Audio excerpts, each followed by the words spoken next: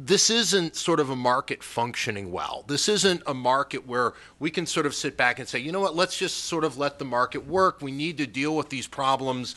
As soon as the market adjusts, everything is fine.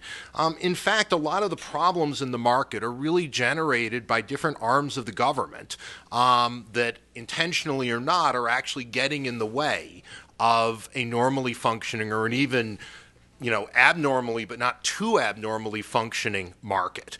And so what Glenn and I and Alan look at in our proposal is really to take apart some of those frictions and to think about how to repair them. Because if we don't repair them, it's not just going to be about mortgage refinancing. It's going to be about new home sales, and it's going to be about all the problems that Mark talked about, and how are we going to get out of this mess to begin with. And by the way, how are we going to extract ourselves from the GSEs, which I think almost everybody, no matter where we're sitting from, would like to sort of figure out a way to revamp.